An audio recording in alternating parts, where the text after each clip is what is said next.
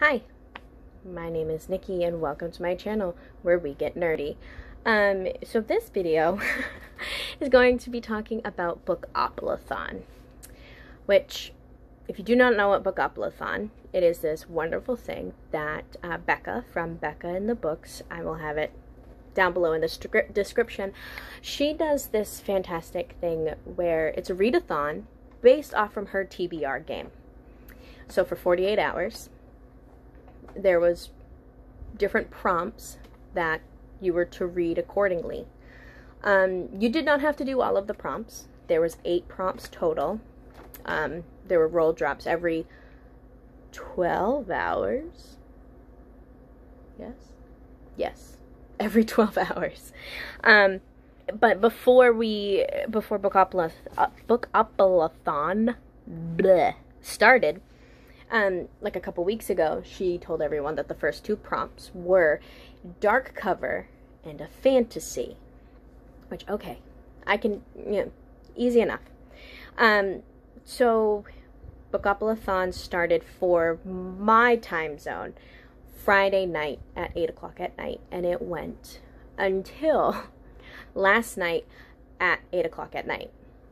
There was live sprints the entire time, all 48 hours. There were a group of YouTubers that came together that took graveyard shifts, and there were games, and it was amazingly fun. I have done book sprints before, but never a 48-hour period worth. I did not stay up the entire time. I went to bed at 10 o'clock both nights.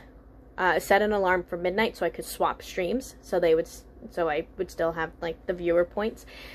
And then set an alarm for 4 to swap streams again. And I woke up at 4.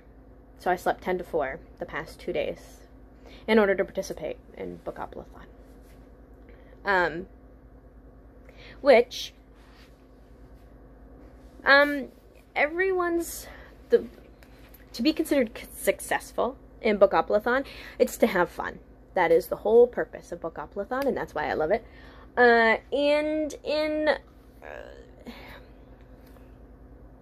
Did I have fun? Yes. So I was successful. And I have a lovely stack of books here that I'm going to talk to you about. So for the first prompt of being a dark cover, I read Escaping from Houdini, which, okay, it's like not dark, I get it, like it's not a black cover, but it's close enough in my opinion. And I brought it up on the Discord, that is for Bookopolathon, and everyone agreed that, okay, it fits. And I had only like 150 pages left, so that's the lovely thing about Bookopolathon. You can read books that he had started previously and it still counts. So I finished this book. I can't remember when, but I finished this at some point. Which, if you've been around my channel for a while, I am absolutely in love with this series by Carrie Maniscalco.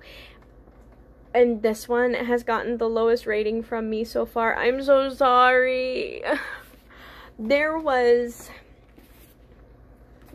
murder, there was intrigue, there was beautifully written things, hence the little tabbies. Every time something was described that I liked the way it was described, I tabbed it. There was not enough Thomas, in my opinion. I love Thomas. And it's like Audrey Rose forgot who she was completely and just threw all caution to the wind and just... She had her wild, crazy, rebellious stage in this book, and I don't think it was a good idea with a serial killer running around. But it kind of also made me feel like that the publisher really wanted the book to, like, keep readers, and so this was rushed. That's how it felt to me. Did I enjoy it? Yes. I gave it a 4 out of 5 stars. The other 2 previous to this got 5 stars each. Absolutely loved them. And I have already started book 4, Capturing the Devil. And I'm not that far into it, and I've already got a bunch of tabbies because I just like the way she describes things. once I'm done capturing the devil, I will have like a spoiler alert, big flashing red lights. Do not watch this video if you want to read this series, because I'm going to discuss it with no holds barred. And I'm going to bring up all the dirty little tidbits of the entire series so that I can get it out, because no one I know has read this series, so I have no one to talk to about it. Other than this one person that I found on Instagram. We follow each other. We both like bookish things, and I keep messaging her. I don't even know her name. I message her all the time about it, so I can just have something to, yeah. So there was like 130 pages in this that I had read. Prompt 2, a fantasy. But this also covers the POC representation. So this is 7 Deadly Shadows by Courtney, I'm going to butcher the pronunciation, I'm sorry, Alamadea and Valin E. Maytani. I'm so sorry with the pronunciation of that. So this book, as you can see, there's little tabbies for things that I have liked so far. Except this one. It's for the glossary, because there's a glossary in the back for the Japanese terms that are in it. It's blurbed on the back as, I'm a girl surrounded by monsters and ghosts from an ancient world. Most days, they scare me less than people do. So I don't want to give away any spoilers in case anyone wants to read it, but if you like Bleach or yokai, my son watches Yokai Catch. This is like the older kid version of that. So Bleach, I always suck at pronunciation. Inuyasha? Yeah, butchered that. It's a manga. Pretty Soldier Sailor Moon, Spirited Away, Princess Mononoke. Yeah, I'm sorry with the pronunciation. 7 Samurai. So there's yokai, there's shinigami, there's all of that lovely Japanese legends, mythology, whatever you want to technically call it. It's all in this. And this is the way I take it. This is the Percy Jackson young adult for the Naruto and One Piece and Bleach, like the anime manga lovers. This is the Percy Jackson version, in my opinion. I will let you know how I feel about it as I get further into it, because I'm only 62 pages, but yes, I love it already. Next, contemporary set in present day. So this covered 2 prompts, by the way. This covered prompts, fantasy and a person of color representation. Then we have contemporary present day, 2 more prompts, in which we have Crazy Rich Asians by Kevin Kwan. I have seen this movie quite a few times. I thoroughly enjoyed this movie. This book I should not have started as late in the night as I had. First.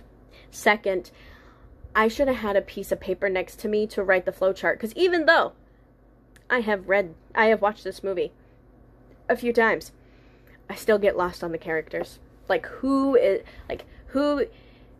is who's significant other and how they're related to this person and that person. I get lost every time. So that's my only issue with this so far, is that there's so many characters that I'm lost quite a bit. 93 pages into this, so not too bad. Pretty successful. Next is first in a series.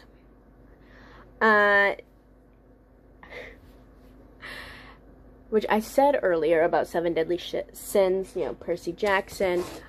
I like those kinds of stories. Why, it should not be a surprise that I had started reading Magnus Chase. I know I don't have the dust jacket. It got ruined. Magnus Chase and the Gods of Asgard by Rick Riordan, The Sword of Summer. This is the first book in the installment. I got to page 276. if that gives you any inclination on how I enjoyed this. How can I say it without... Magnus Chase breaks that barrier between the book and the reader. So it's not just like you looking in, like he actually will talk back to you and it's fun. That I thoroughly enjoyed. There's the mythology part of it too. Like, who doesn't love hearing about Odin and Thor and Loki and Freya and Frigg and Frey? And like, when I was in school, we did not learn about this nowhere near as much as we learned Greek, Roman, and Egyptian. So my first introduction to Norse mythology was the Marvel movies for Thor. And then now I am diving down a huge rabbit hole, and I don't want to be taken. I don't want to leave Wonderland. I absolutely love this. I enjoyed it. It's a great book. I'm going to be finishing it, and I recommend it to people that love mythology. To, if you aren't, even if you do not like the Percy Jackson books, but you like Norse mythology, you will like this. I bought my cousin a set for her birthday a few weeks ago, and she's already finished the entire set. The entire series. There's 3 or 4 books. I can't remember. I don't know. I can't remember. I bought her the entire set. She loved them. She finished them like within a week. So, next was a chance card. So, Bookopoly is designed like Monopoly, and you have community chests and chance cards. So the chance card was like, take different names of books, stick them in a hat, and draw one, and that's what you read. I didn't do that. I told my 9-year-old son to go in his room and bring me a book to read. He could pick any of the books he owned. Any of them. And he brought me this. I Survived the Nazi Invasion 1944 graphic novel. And it is quite the graphic novel. It does not... Someone bought this for him for his birthday, and I was kind of hesitant. He hasn't read it yet. And he's 9, and I'm not quite sure I'm ready to have that discussion with him about Nazis and genocide and all of that, because I'm not sure he could handle it, to be honest. But yeah, this book does, it may be for young readers. They don't hold back at all. Very good. Very, very good.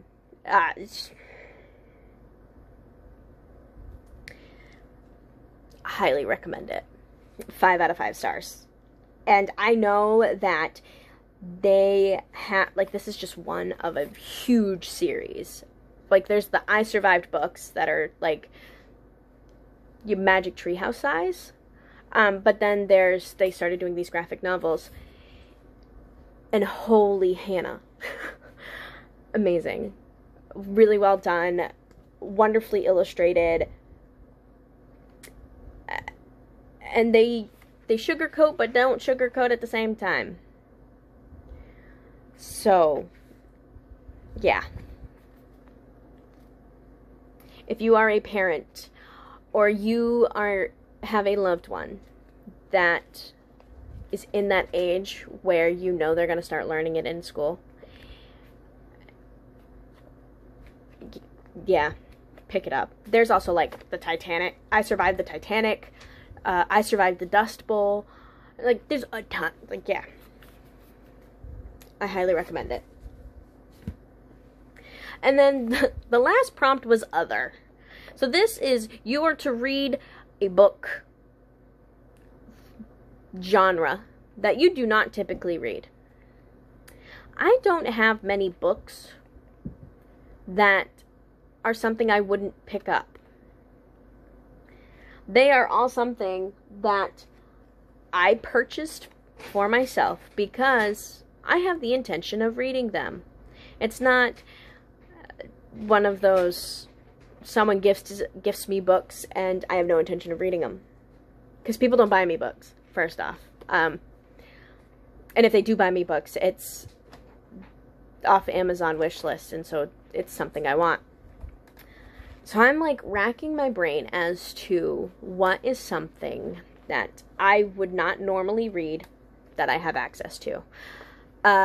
Usually I would say sci-fi, which I read Ender's Game earlier this year. Yeah, I was not rereading that for Bookopolathon. So, I read a cookbook. I read the manga cookbook, which people on the Discord are like, that's actually a really good idea. In all the reading-a-thons I have ever done, I have never seen anyone think of picking up a cookbook. But I did. I read this cute little manga cookbook. It's, let me get past the glossary. Hold on. It's 129 pages. And of course, it's illustrated. It's like a manga. But I absolutely loved it. It made me really hungry. So, anyone that if you know anyone that is a fan of manga or anime, recommend this to them big time. It was a great read. It was fun. It was nice to break up some of these other books because, like, yeah, they are not necessarily heavy or dense. It was just a lot easier to flip through reading recipes and how to do it. Like, even, oh, and I did listen to one audiobook. I listened to an audiobook because I wanted to give Scribed a chance. Yeah, I clicked on it just because it was just a little over an hour, and I'm like, okay, it's a quick audiobook. It's a novella. It counts. I didn't realize it was an adult, very adult audiobook until I had already started it. And that was just awkward. So yeah, Bookopolathon was fantastic. I loved it. I cannot wait until the next, whoever does reading sprints next. And in a few days here, there will be another Beacon Book Box unboxing because I got the email this morning that the March box has shipped. So that will be here soon, which I'm really excited for. Yeah, so if you liked my video, make sure you click the like button, subscribe, and get the notification bell. If there is some book recommendations that you want to see me read the book and tell you how I feel about them, let me know in the comments below. If you've read any of these books and you want to give me your personal opinion on them, let me know. Don't forget, you can also follow me on Instagram at GDXNikki. And then we have our April TBR coming up. Which, April TBR, we have to decide what BTS member we're going to go with for the BTS Reading Challenge. And I think I can get one of these books that I had already started to fit our 2021 Reading Challenge. So, stay tuned. With that being said, have a good day.